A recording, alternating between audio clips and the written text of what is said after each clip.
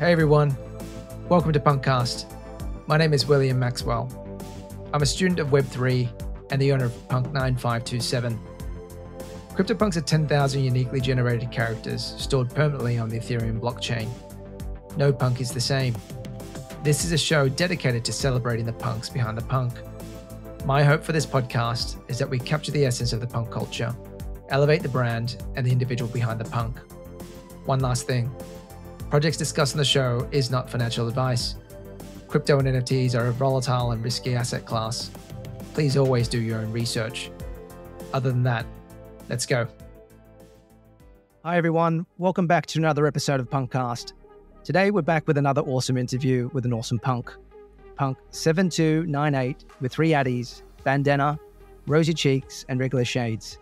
He's a rare Asia-based punk and a great friend of mine that previously was based here in Hong Kong and recently relocated to Singapore in the new year. In real life, he's a senior investment banker in Asia, a Punk Ventures member, and a big-time collector of things, from sports cards to kicks to art and NFTs. Please welcome the charismatic DJ and Mr. Art Karoon to the show. Art, how are you, man? Hey, how's it going? Good. Doing well. And thanks for having me on. Long time no see. Yeah, long time no see. Yeah, excited to sort of unpack this, man. Yeah, no, excited to be on finally. We've had opportunities to sort of catch up, just maybe from some context as well. This is probably one of the beautiful things about being in the punk community, right? We originally met at a punk meetup sometime back last year at that pizza place on the balcony, if you remember. That's right. And it was just a whole bunch of random DJs and punks that were turning up. And basically you were sort of sitting quiet there in the corner and didn't get a chance to sort of speak to you. But towards the end, I was just like going, holy shit, man, this guy's done so much stuff. So it's really interesting, all the things that he's been doing, and it'd be great to sort of share that with everybody, man. So welcome. Maybe we could just start with a little bit around your handle, Art Karoon, because I think people are probably wondering if this is your real handle or your real name. Well, Art is my real name. Karoon is part of my real name. So there is a clear linkage to me. And I think that's okay. Generally, I say what I think. I'm pretty open about things, and that's how we met that time. I actually enjoyed meeting a lot of the other DJs around, and again, but that particular meetup happened to be free. One of our other good friends, another punk member in Hong Kong, just randomly reached out to me and say, "Hey, are you free today?" I think it was that same day. To come down for drinks. And then that's when I got to come and met you guys, met you, that punk, all the other guys in Hong Kong. The usual troublemakers. Yeah, that was fun. No, that's cool. And look, I know parts of your story, but it'd be really good to go in a little bit more detail and unpack everything, man. So like, who is Art Karoon? Where did you grow up? What's your sort of background? And how did you sort of get into sort of Web3? As I said, my name's Art. I've been in Asia for a long time, but I've moved around quite a bit. As you also mentioned, I'm a senior investment banker, and that's the only career that I've been doing now 23, 24 years, and all of it across Asia. But really, for a lot of things that I can remember, particularly around collecting, hobbies, things like that, it came about when I actually moved to the US for a period of time in the early 80s. So I moved in the US. I was there for about 9 years, grew up there from grade 1. And really during that time in the 80s, you can start to see sports becoming a lot, quite popular already. When you're a young kid, you probably start looking at those guys in football and basketball and start to, appreciate some of the things that these sports are quite amazing and quite fun to watch. And that's kind of how it kind of opened the doors for me to start looking at collectibles in that space. And this is at an early age when I started to dabble into collectibles and started with baseball cards. And it really started from randomly walking in the candy aisle at a Shoppers supermarket and say, what are these little things, But hey, these are pretty cool dudes on a card. So start to dabble into that and really became quite addicted to get more. And as a little kid, you start to, save up, you have a little bit of allowance, go to 7-Eleven, start picking up these packs. These packs have bubble gum in them. You open them and they randomly have random athletes on them. And for the most part, I start to know who people are. And then the great thing about that, once you start doing that, then you start having little meetups and trade cards. And I can remember a stack of cards and held together with rubber band at the time. Then we became a little more sophisticated.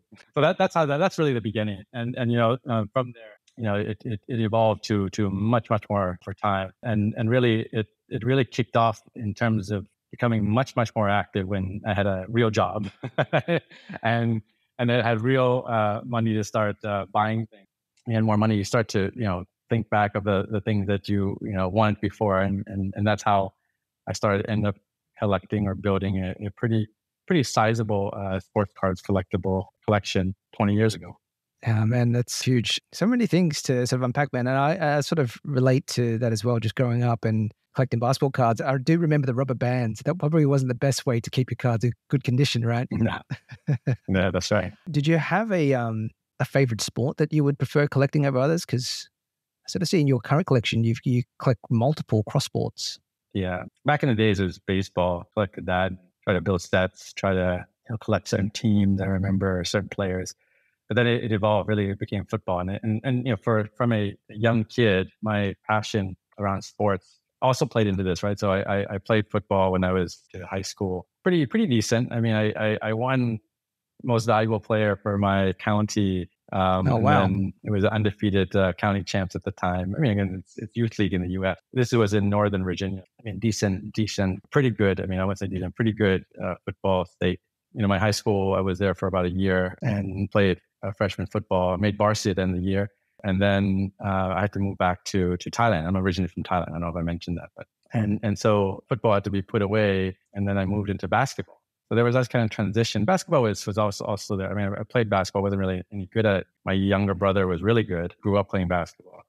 But when I moved to high school, I mean, I had the skill sets, I had the energy, physical trait was decent. So I started playing basketball, and I really didn't enjoy and love playing basketball. And that led also me to then after high school go to the University of Kentucky, and thus the linkages around liking the color blue, for example, with the University of Kentucky strong in basketball tradition. And I was there during the late 90s when we won the national championship title for two times in 3 years, in 96 and 98, and we lost to Arizona in 97. So again, a big run during those. Well, I was there for 5 years, but 3 of the 5 years I was there, we were able to do very well. And again, revalidated my interest and passion into basketball, even though I did play high school basketball as captain and played point guard. Oh, wow. But it being in college was great.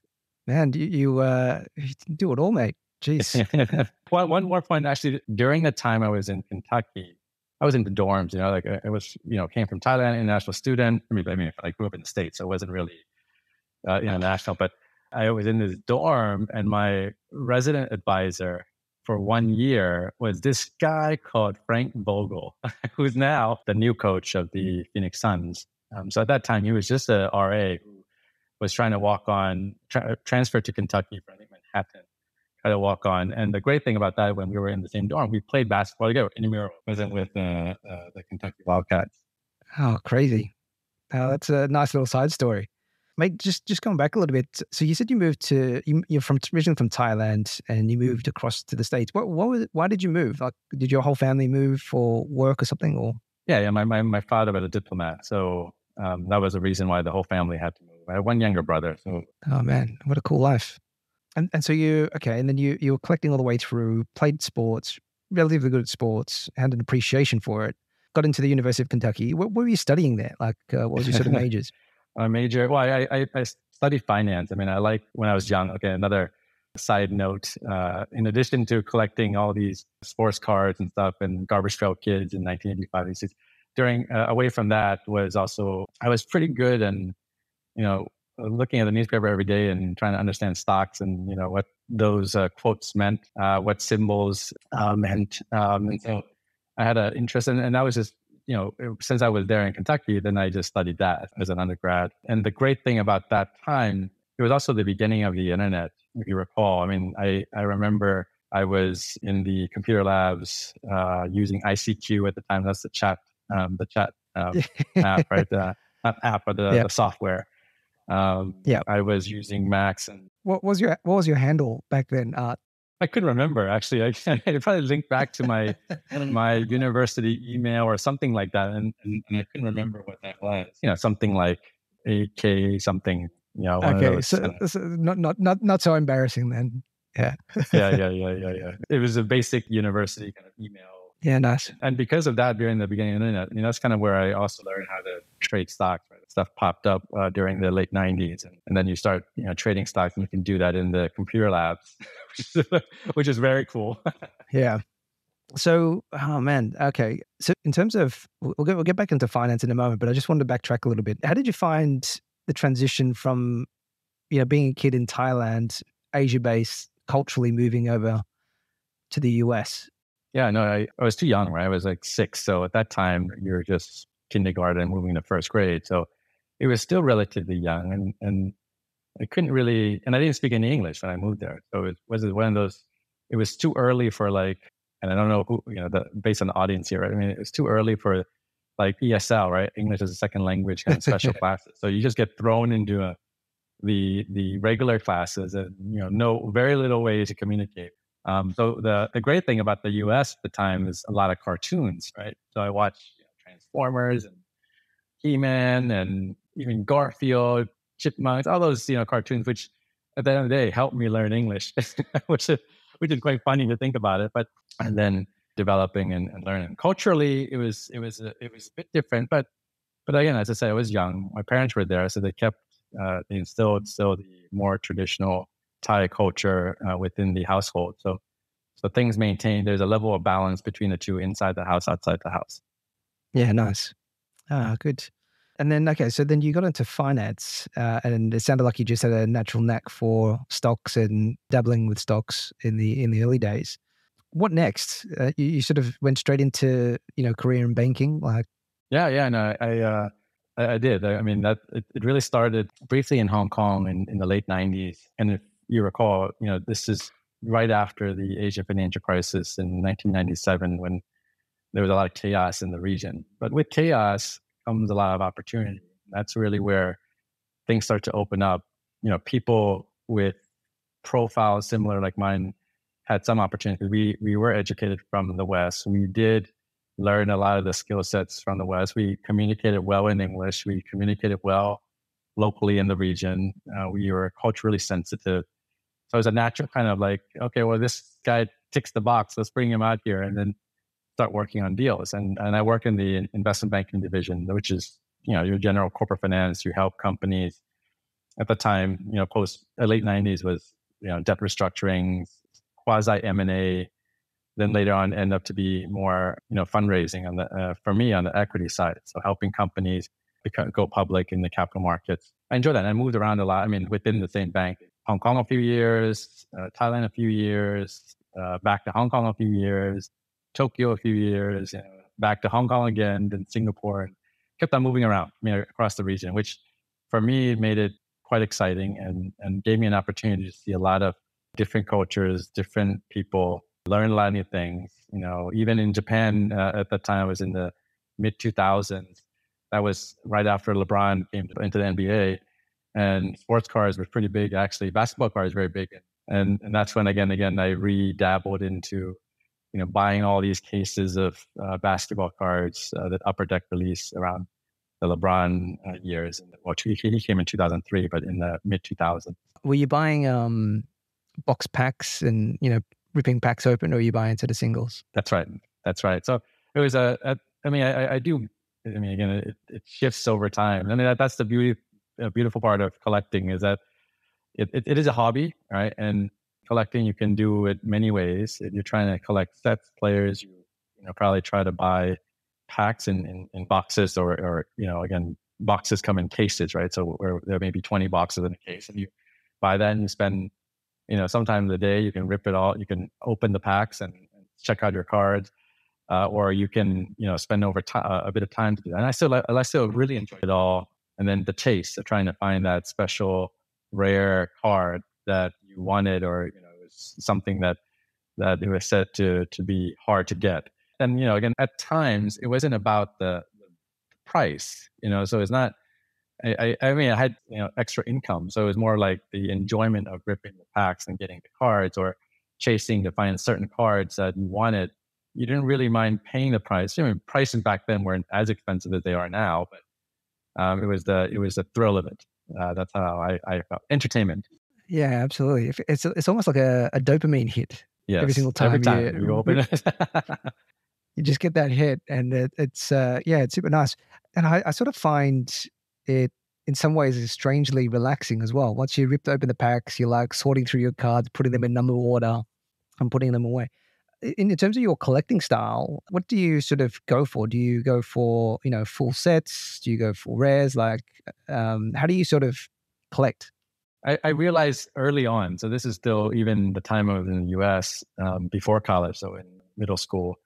I realized early on, man, you can't keep on buying packs or boxes and ripping them up and then getting cards, because you'll overwhelm yourself with so many cards, and then storing them, and then so I realized that sometimes going for sets is very difficult, and such. I started to then pinpoint around specific players at the time, right? Teams and players. And then even then, teams very difficult. And players in the 80s, 90s, there weren't that many cards of each individual player. So you can start chasing players. That made more sense. And then later on, when we progress further, kind of more to the where we are today, getting cards of players that you really like, the superstars, it became too expensive, and you can't, get every card. So then you start pinpointing, which one do I want? Which ones make sense for me to hold, right? And it's a progression. So you start getting let's say a rare Michael Jordan card, and you want to get the next one, but again, you have to save up. You have to make sure that you have enough money or you can trade up. You can use your old card to trade up. But you're trying to get the rare one, the hard to find, the one that when you hold, you really enjoy.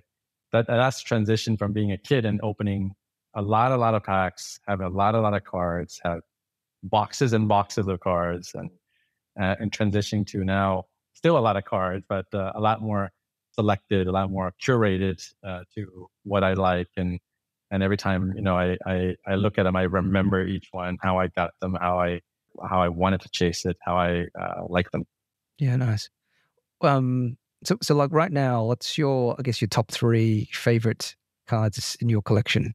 Oh, okay. Top three. I mean, I have a lot of favorites. I mean, the long time favorite since I was a kid actually was when Garbage Pail Kids released their cars back in 1985. I was in the third grade at the time. So I have an interest in that. And the car that I was always chasing is Atom Bomb. So that's the guy that and I should have brought the cars to show you, but that's the little kid that and this is a satiric kind of, it's a satire of the Cabbage Patch Kids. And he had this little kid with the head blown up, with the atom bomb, with the like the atomic bomb blowing up in his head. So that's a beautiful card. I mean, and I have artwork made from around that card. And I have a lot of those cards. I have, I find a card, not too expensive to keep on buying it, but yeah, at the time I find cards, I just buy it, grade some, buy some graded. Is that a rare piece? It's rare in a very high condition. So again, not to dig too deep into grading, but if it's graded at PSA 10, it could be quite expensive. But most of them is hard to get good that grading condition. So that's why a PSA 10 is rare, and thus it's you can say artificial rarity. I mean, I wouldn't say even though they produce maybe 1 million of these cards, maybe only a couple of hundred are in a certain condition that people chase, and you want the best condition because it's like an art piece, right? You want to get the best, something in good condition. And then the other two cards are just more modern day. One is a special golf card that I have, triple auto, which I like a lot, and then another Tom Brady card that I like a lot. Ah, nice. Yeah, I think I saw the Tom Brady on your Instagram, which is pretty cool. Yes. Yeah. Just out of curiosity, how much is that a PSA 10, Garbage Pail Kids worth? The Atom Bomb one. I don't know. I mean, I think now it's probably somewhere in the tens of 10,000s. Wow. That's crazy. It went up a lot during of course, the big boom in 2021, but that's why I couldn't buy it that much at that time, right? I have quite a few of those PSA 10s, but I try to accumulate. These are some things I won't really sell, and no reason to sell. Yeah. At some point in time, if I need the cash, maybe I have to do it. But if I don't need the cash, then it just gets stored in a safe somewhere. Storage. So besides cards, what else do you collect? I see some memorabilia sort of sitting in the background of your video. I have a lot. In the back here is a case of storage of not just cards, but this is like a temperature controlled storage, right? So it has graded video games. It has 9 graded video games. It has What do you mean video games? like I don't know. I'll bring it to the show. Like the video games would be like the actual Nintendo cartridge graded by a grading company, similar to like a sports cards, and then and these are also collectibles. I mean, my favorite game, of course, again, growing up in the 80s, liking football, was Tecmo Bowl. So I have this one is a Tecmo Bowl graded by Wata. Oh, no way. The original one. It's like in a proper case and everything. Yeah, that's correct. So similar to cards, right? And PSA, a company that grades, I think also acquired Wata. So I have a lot of these. I mean, I have a lot of these things I collect. I have to collect watches. I mean, a lot of Pateks. I mean, but watches I like to wear. But I have you can't see here, the huge spinning watch winder with a lot of watches on it. But I also collect watches. I collect before coins. I collect a lot of things. I mean, you can almost say everything I have is a lot of collection. What does your wife think of all this? Hoarder. She thinks I'm a hoarder. I mean, I even collect stupid things like boxes of stuff. I mean, I don't even throw box like certain things. I don't throw boxes away, right? Because I think the box actually is very cool. The box has the image of the stuff. I mean, I just collect a lot of things. I keep a lot of things, and I have storages. I mean, I rent out storages. Temperature control, right? So that's insane. From across the world. All right. So I mean, like, I think you're probably one of the biggest collectors that I know. I don't think I've met anybody that's collected as much stuff as you. Actually, even when you were leaving Hong Kong, I think you were moving boxes of shoes as well. So you also collect shoes. Yeah, I collect sneakers, but I decided to sell quite a bit because sneakers take up too much space. And in Hong Kong, Singapore, you're limited space, right? Rental, as most people realize, and you look at the news, it's the most expensive rental market in the world, right? The number 1, number 2. So you run out of space very quickly. And I realized shoes, they can't. I mean, I kept some that I like, but nowadays I just want to wear it. I'm at the stage where even if it's a very expensive pair of sneakers, I don't mind wearing it. It's something that I enjoy doing. So I wouldn't say I collect as much anymore of that because I use it now. Yeah. So why do you collect, do you think? Like, why do you think you collect so much stuff? Well, it's fun. It's kind of like that feeling again that you're a kid when you have stuff that you can. I mean, it's kind of a weird feeling, right? It's when you have stuff that you've been able to acquire or find or trade or in some capacity buy, and you have it in front of you that you own it, and that's yours. It's fun, it's pretty cool. I mean, and that's an element of it. I mean, it's also the process of getting at the chase, the doing the research of what is good, what is not good, the thrill of winning an auction or, buying it online or anything like that. It's actually quite fun. One of the things I always think about these collectibles, I say, I really hope, I pray that it just retains value. It doesn't have to, it could drop in value, I don't mind, but it just doesn't go from, I pay a lot and goes to worthless, right? And when I say worthless, it's not so much the monetary dollars. It's worthless that people don't care about it. It's one of these things, right? And that's why you buy certain things. That's why you collect art. That's why you collect, other collectibles, cards, because there's a clear interest by you and other people like you around that item. And when there's enough interest, then there's things you can utilize for it. Like you collect and you can chat with people, you meet people, people with similar interests. There's value in that. And are you connecting with communities around these collectibles? I do. I mean, I've connected quite a bit to the card world just because I had a history around collecting cards. I knew quite a lot of people from very, very early on, even though people transition, life changes. I mean, this is stuff I've been doing for 40 years, right? So it's not like I'd be, communicating with the same people since then, but there's a lot of, it's a big enough community. It's global. There's a lot of interest in Asia that's popped up over the last, decade, I would say, or 2 decades, in Japan being bigger in the early 2000s or late 90s. But try to connect to where I can. However, real life works also gets in the way, right? And the great thing about, I would say, in the world today, and people of a certain age that has, grown up in that background where we've collected, where we know what baseball cards are, where we love sports, where we then can transition from just collecting cards to other things. You start to have these people pop up in very senior corporate roles, or owners of certain companies, or CEOs of certain companies, and then you have common interests, which is quite unique. Especially in the Asia context, is rare, because I would say, away from just us and a few of others that we know, there's not that many people that actually own punks, for example. And when you do find people that have that interest, sometimes, again, they don't talk about it. You don't know they have it, but there is interest there, and it's quite unique. And in Asia context, when you find that connection, you try to then, keep that connection where you can, right? Of course, it's also a limitation if you're in the same country or not. I mean, people don't realize in the US, it's one big country, or different states, different cities, but it's very, very similar. Here, we're spread around so much in different countries, different cultures, different languages, and it's not as easy accessible to meet up as it is in a bigger country like the US. Got it.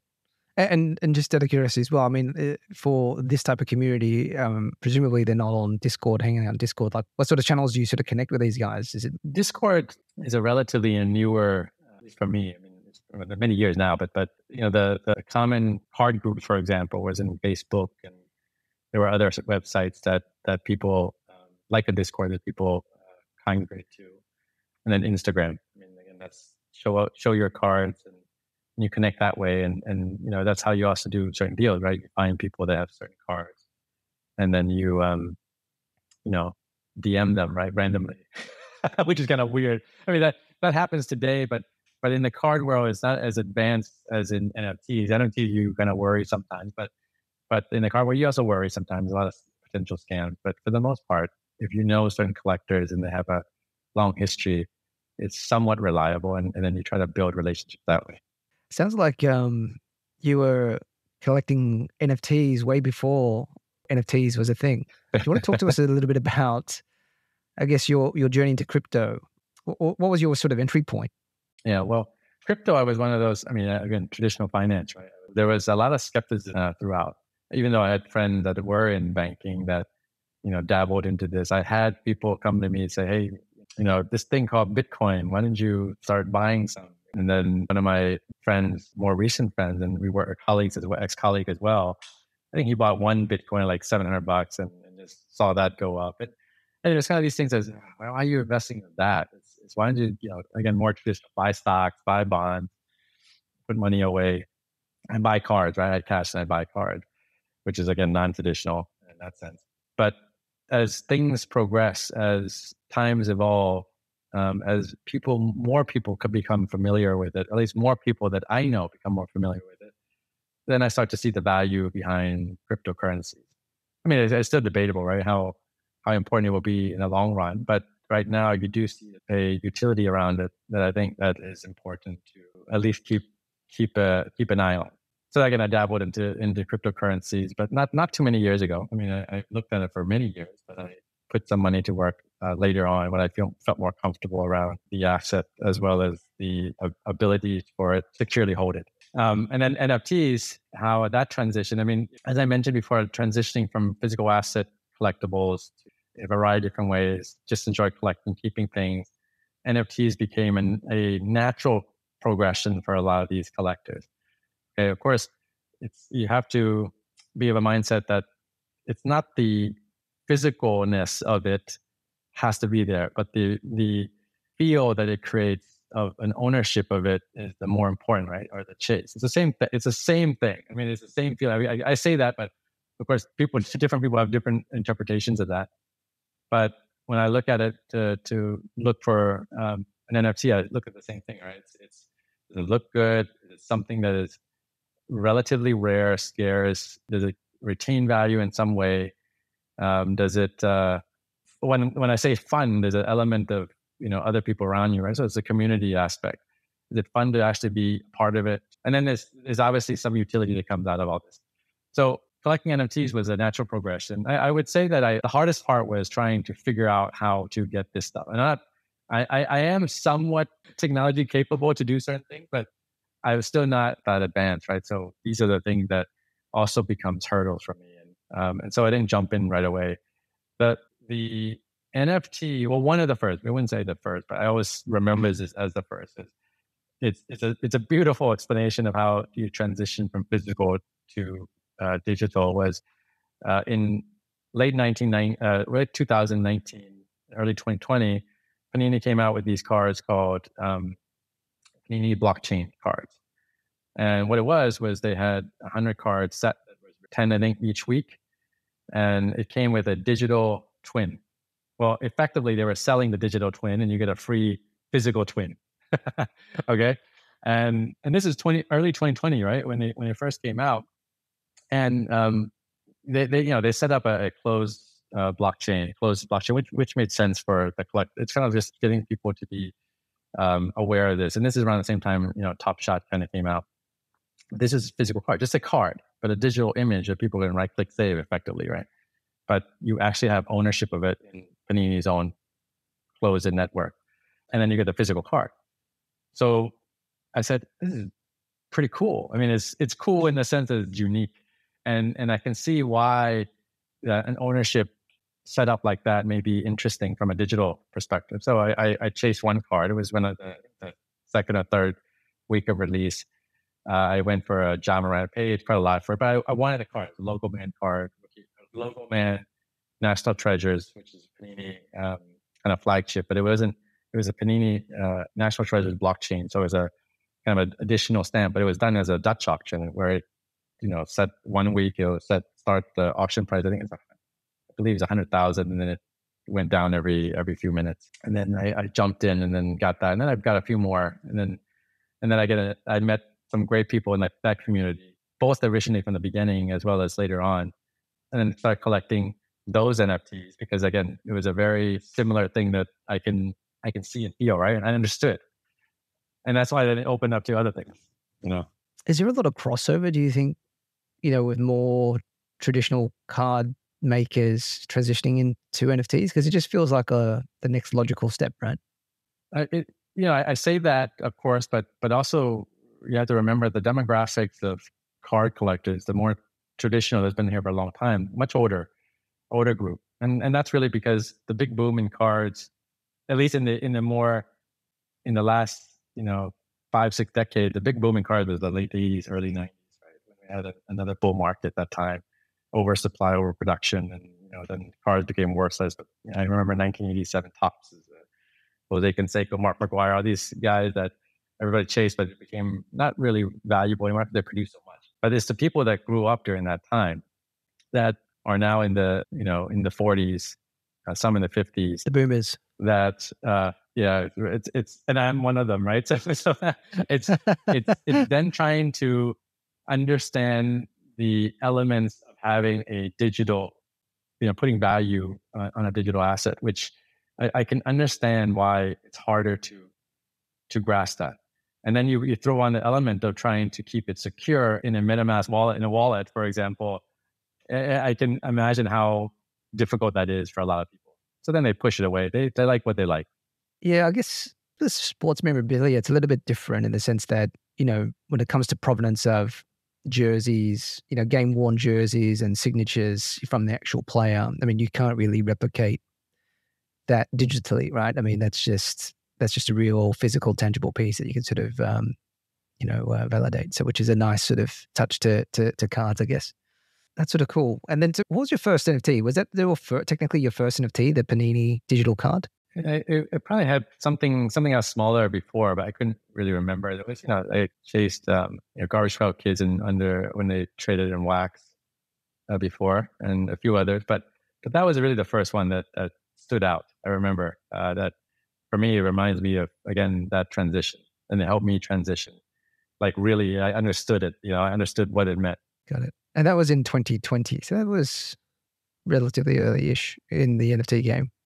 Yeah. And then you had all these guys, you had all these other guys in late 2020 2021, right? When they jumped into punks, jumped into, and then, getting bored. That was kind of later bunch. Yeah. Yeah. So talk to us a little bit about your journey into CryptoPunks. Like, how did you hear about them, and what led you to ultimately buying your punk? Well, I had a Bored Ape before, and I kind of understood, but I did it as, again, it's one of these things where there's an element of curiosity. There was a somewhat kind of trying to find out a little more, but you have to spend money. And I felt that from a understanding, looking at the opportunity, it was a good way to jump in. So I jumped into that, and I felt that the community was very strong at the time, especially in the beginning. And then an opportunity came up and I looked at punks throughout. I mean, punks I knew since, as I said earlier on. It's just that when I looked at the punks itself, I mean, it's kind of weird thing, right? I look at, it's kind of like I had to find a punk that looked like me. And that element of it is like, it made me be too picky and choosy throughout. It was kind of, it didn't have to be like me, but it's kind of like, it have to be something that reflects me, because it's a human, right? It's actually a digital face, head. So you want to have something that's more familiar or similar to yourself. And that really kept me from picking one. It's kind of weird. It's just like, I looked at, I mean, how many thousands of of different ones, and thousands of times those ones say, hey, what do you think about this? I mean, I spend, and that's the collector in me, right? I would look at this all the time. I go to the CryptoPunk website and just scroll through what's available, what's sold, what are the trades. I mean, I probably spend so much time on this type of stuff, and it was easier to go to Bored Ape just because it's an ape, right? So it wasn't really, you didn't really have to pick. I mean, there's some trades, but it didn't really have to be you. And then later on, I had the Bored Ape, and I found, this whole thing back to the collector mentality. It's, you have to find what's original to the space, what's important to the space. And I think CryptoPunks fit that bill. And then once I said, okay, well, I'll look at it from a collector mindset, it ticked all the boxes. As I mentioned, what I look at, what I look for. And then I started finding other people with similar interests that made it so that, I realized what's the value behind it. I mean, these are built collectively in the community. And so I then jumped into one. And it was only a year ago, but I've looked at this a couple of years, but only about a year ago, I bought my punk. Yeah, nice. Yeah, it's a really nice punk you've got too, and it does look like you. It's got the rosy cheeks and the narrow face. But so it's a blue bandana, rosy cheeks, and regular shades. Why were you sort of looking at these traits, and were you looking at any other traits that you sort of felt anything towards? Well, funny enough, the blue bandana was the first thing I chose, and I said, if I was going to get one, I'm going to get a blue bandana anyways, because I get Kentucky blue and all that stuff, and I like the color blue, and it kind of fit the whole theme. The shades was just, I thought it was cool to get shades because if you can, didn't necessarily have to be shades, but shades is also just looks cool, and it's a trait that I think makes the profile pic stand out a bit. It makes it look cool. And then I started looking at what's available at the time, and the rosy cheeks made it rarer, right? There's an element of rareness, and there's, it looked different, and there's some history around this particular punk. So I decided to take that. I mean, it wasn't the cheapest. It was actually quite expensive at the time. It wasn't, on floor, because when I jumped in, I remember the floor dropped quite a lot. But I was going to stick to a blue bandana with certain traits I like. I didn't really care, and I almost bought one other that somebody else bought, and I put it in a bid. Yeah, it's a little bit, but then when I started putting in the bid, someone jumped in and bought it right away. So I said, okay, screw that. Just pick one I like and just buy it. Nice. I just had a look at the transaction history. Do you know that it was originally claimed by Hemba? Yeah, that's right. It's a Hemba punk. He's, I guess you're bound to get one of his every single time. Yeah. No, that's cool, man. It's a really, really cool punk for sure. And I notice you got your wife into a punk as well. She's got a beautiful punk. Yes. Recently. Yes. Yeah, it was like, well, she's also looked at it for some time, but she had a Bored Ape. But no, I thought it was a good time to transition as well. I mean, this is again a collector, and for her, it's also looking at something that's unique, different, right? She has other. We won't go into too much detail, but other aspirations of this and personal life. And that punk was I thought quite unique and something that she would enjoy owning. So we jumped into it just very recently, last week, I think. Yeah, it's a beautiful punk. Pink with hat. Pretty rare and noticeable too. So congratulations on that, Bess, if you're listening. And if money wasn't an issue, like what would be your dream punk, do you think? Oh, I mean, if money was an issue, I think Deepak has the dream punk already, right? Which is the alien blue bandana. Yeah. That's a bit of money that you have to fork up for something like that. But again, that would be the one. A lazy 20 million just lying around. And I also noticed that you managed to get the Tiffany's pendant with your punk. How was that whole experience for you? Oh, great. I mean, in the beginning, it was, again, it went back to, there's this, what is this? And you spend some time doing research on it. You start to try to understand how this is relevant culturally for the NFT world, the physical world, how Tiffany plays an element of, documenting this, right? Giving it a certain value that I think only certain brands can provide. And that kind of came all together into a pendant. I mean, it's something that you want. And it's a one-on-one, something that's yours. And as I said, I like my punk a lot, right? So I took time and effort to acquire it. And having a physical made, which is documented, which is a one-on-one, which looks great, is something that I definitely had to get. And then, I wear it once in a while, which is cool too, right? I mean, it's not like it's just like my watches and all that. It'll scratch up. It'll eventually be worn down. At some point in time, will I ever sell it? I mean, I don't envision it. But if it ever happens, I mean, again, that would be the imprint that I put on the physical punk of mine. Nice. Has anybody in Singapore asked you what it is? Only the people at Tiffany. Well, the people at Tiffany know what it is, but they were like, obviously I think there was in 3 or 4 people that took delivery in Singapore. So I believe I was the first when I picked it up because it just arrived, and first or second. But they said that different boutiques had different people decided to pick a different boutiques. But it was a great time to just chat and kind of explain what it is. Yeah, I went to pick up King's Tiffany pendant with him here in Hong Kong. I think his was the only one. Nobody had any idea what it was, and we got there expecting champagne because we saw you tweeting like you were popping bottles of champagne at Tiffany's, and King and I didn't get anything. Oh my goodness!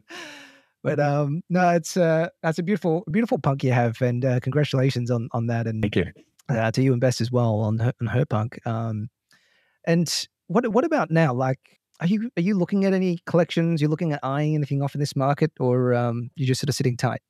Yeah, I mean, look, I wouldn't mind buying more punks. I mean, it's just have to find the ones I like. I mean, again, as you know, I look at a lot at times. Every time I tend to look. I do believe in the future, value of CryptoPunks, the relevance of it all. When we look in the history books, 30, 40, 50 years from now, it will come up.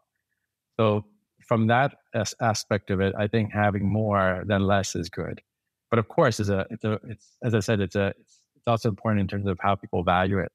And then what is the entry price that makes sense? You have other real life needs, right? So don't go, borrowing money to buy these things. It doesn't make sense. And that's the real collector mindset. You should buy what you like. So that's one thing. You have to balance that. And everything is so expensive these days. I mean, of course, prices have come down a lot, but prices is all relative, right? So make sure you have your finances in order, and if these are like you have excess capacity to do it, and you find the ones you like, get it at a good price, then you just grab it. And for me, I wouldn't mind picking up a handful more. Yep. So for all the listeners, make sure you pick up the blue bandanas before Art does. But I don't mind diversifying, obviously, into the other ones. It doesn't have to be blue bandanas.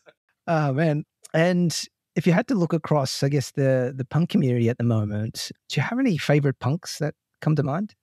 Well, again, every punk that I connect with, I really appreciate all of them. I think for what they do to build the community. I don't think it's harder to pinpoint to one. I mean, there's this guy called Punk9527. You ever heard of him? No, it's just I never heard of it at all. Yes. No, but there's guys like you, right? That put a lot of us together. Help find ways to connect all of us and build a stronger community and build a cooler club or group, which provides a lot of I think utility to a lot of us. And linking that back to what I said around the collectible cards world or other collectible worlds, it's a community that makes an impression on you, on that, what you do around that. So I think someone like you who prepares and puts together these podcasts, and I know it's not easy to do. I know almost 60 odd that you've already done, but thank you for doing that. I think that's how value is created. Thanks, man. I appreciate that. I think most people just sort of joke around half the time, but that sort of sounds semi genuine. So I'll take it. Everything I say is genuine. I'm a banker. And how would you describe punk culture for you? Oh, punk culture is unique. It's hard to find the right words. I mean, there's an element of uniqueness, authenticness, creative in the to be early. I don't know the right term, but there's that feeling. There's this element of being early, being authentic, doing what you want, doing what you think can be of value to not only you but the rest of the group and other people. And there's an element of that, and that's the feeling I get when I look at the punk, when I communicate and connect with other punks in the community. So it's a unique group, and it provides a lot of energy that comes to me when I and that's probably one of the reasons why I continue to look dig deeper into this, just because there's a level of energy and support that comes out of it. No, I think most people sort of get the gist of what you're sort of describing, almost like pioneers in some senses, right? Being early, that's a good word, actually, and trying to drive them through. So, so some other side questions now, just on the punks in general. How do you feel about V1 punks? I mean, V1 punks, as I don't know the intricacies around the history as much. I know the background of why they are also important, why they do have a place in history. And again, from a pure collector, as a collectible, I would say that I don't mind. I mean, I think it's something that people would chase. People would try to get certain, especially if you try to get the ones of your punk or punks that you think are worth collecting, worth acquiring. But the community may be different. I mean, again, as I said, it's a community aspect, and maybe that one, because I don't know, I'm not in it, that community may be as strong as well, but you don't see it as much. You don't see people coming together like they do for the CryptoPunks itself. So from that aspect of it, I can see why CryptoPunks versus V1 punks, and I'm just categorizing it that way, will be different. Yeah, that's cool. And you coming from being a Bored Ape originally to using a profile picture as your punk, how did you feel about the Yuga acquisition of punks? It's okay. I mean, like, from a business standpoint, again, putting on my banker hat, made sense for them, for Yuga to do it. Don't know what the price or value they placed on it, but from a business sense, I can see the elements of why they should do it, and there's a real logic behind it. From a group perspective, as I said, it doesn't necessarily have to mean that they influence the community aspect of it, and that's one thing why I like punks, right? Because we kind of create our own community. We kind of create our own way of doing things, and it's the people underneath that. It's not the asset per se, right? It's the value that we place on the asset. So I think that's one way to think about it. So whoever owns it, not necessarily, unless they decide to like change the whole thing. I mean, like, again, utilize the branding in a certain way, but as long as they let it free, I think that's the best outcome we could have ever had. Gotcha. No, it makes sense. And maybe another question, just leveraging your skill set and expertise in the space at the moment. What's next for crypto in your view? Where do we go from here? Not financial advice. I mean, but caveat that. But I don't know. I mean, I think there'll be a lot of ups and downs, of course, but it's the long-term relevance of it. I still believe in it. I still believe that there is clear, what's the right word, utility or value to it in the long run. I don't know about the short-term price swings, but that's the nature of newer asset classes, anyways. That there will be a lot of ups and downs, a lot of price discovery, a lot of use case discoveries that will take place. So I think that if you can weather or stomach the volatility, in the long run, there will be a better outcome or a better use case for it, and thus the value of it should be more. I mean, that's the natural evolution. But in the short term, it could be, it could be at 100, it could be at 10. It's somewhere in between. It's going to be a rocky ride. Do you think we'll get through this regulatory FUD? Of course. I mean, I think that's the short term thing, and FUD is FUD. I mean, there's obviously purpose and intention of why regulators would do things, and sometimes beyond us to really comprehend, because they have other focuses they need to cater to, right? So I would believe that it would get over it, but at how long and at what time, don't know. That's something that could go on for a long time. Yeah, gotcha. All right. Well, one other question before we sort of close off. If you could pass on a message to the next owner of your Punk 7298, what would you like to say to them? Say, enjoy it. I mean, hopefully you have a better use for it. Yeah. I mean, it's something that you wanted to collect, but hopefully I don't have to say any of this stuff. I would just keep it. For me, it's hard to let things go. I mean, things I've held, I tend to do that. So I don't really think about that. But if it ever does have to go, then I just hopefully they find a good use for it and it goes well in their collection. Yeah, nice. Art, mate, thank you so much for your time, man. Like, know you're a super busy man. Welcome. And you're sorely missed by the Hong Kong degens, so you'll have to come back one day and join us. But yeah, thank you so much, man. And this was an absolute blast unpacking your story and your punk story.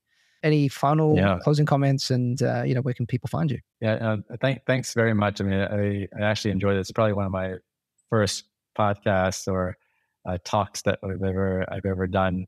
So again, it's been a lot of fun to do this with you. You can find me on probably Twitter is probably the best place. So at Art Karoon 9. I mean, there's history around the 9 as well, right? So you guys, that I'll explain at another point in time. but there is a reason why it's AK9. You can't leave us hanging. Why the 9? That's for episode 2, man. Don't you know? No. Okay, just to be clear, 9 my basketball jersey number, and though that's why AK9 was just the easiest. My football number was 27. But then again, that could have been the case as well. But 9 was something that has relevance to me. Yeah. Nice, beautiful way to end it. Thanks again, Art. And hopefully we can catch up soon, man. Either in Singapore or in Hong Kong. But do definitely hit me up. Yeah, for sure. And guys, that wraps up another episode of PunkCast for the week. And we'll be back next week with another awesome punk. Bye for now.